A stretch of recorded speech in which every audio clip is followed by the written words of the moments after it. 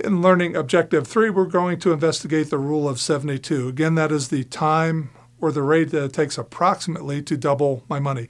It is derived from the basic future value equation. Future value equals present value times 1 plus r to the t, but it's a very simplistic model we can use to calculate the time it takes to double my money or the rate at which it takes to double my money over a specific period of time.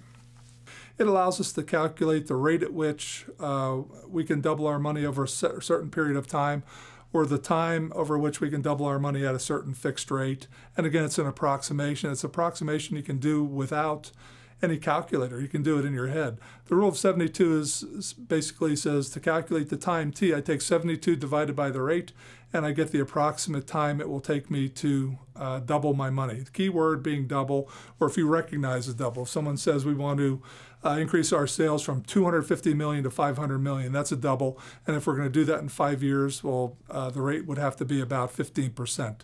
So you can do these calculations very, very quickly. Let's have a rule of 72 pop quiz. How long will it take you to double your money at 8%? 72 over 8, 9 years.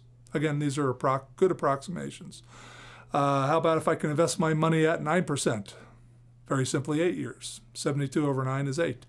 How about if I leave it in for 10 years? Or if I put it in at 10%, I'm sorry, I put the money in at 10%, how long will it take me? 7.2 years. 72 divided by 10%, 7.2 years. How about if I can invest my money at 12%?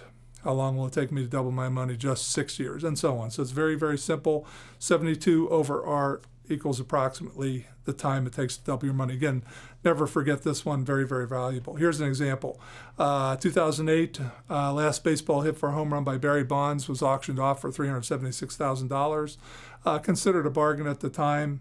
Buyers were unsure if Bonds would ever play again. Experts would often say that these collectibles would double in value over 10 years. Right away, we have that rule of 72, and we know what is the approximate rate of return on this investment.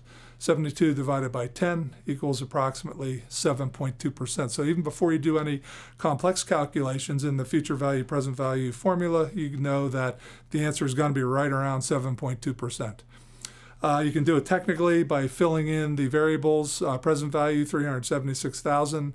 Future value, 752,000. Time is 10 years. So plug in the variables and solve for little r, and you get 7.1773%. Very, very close to our 7.2. And again, this rule of 72 works for time, or for rates, I'm sorry, between 5 and 20%. Once you start getting into large numbers, it starts to diverge a little bit.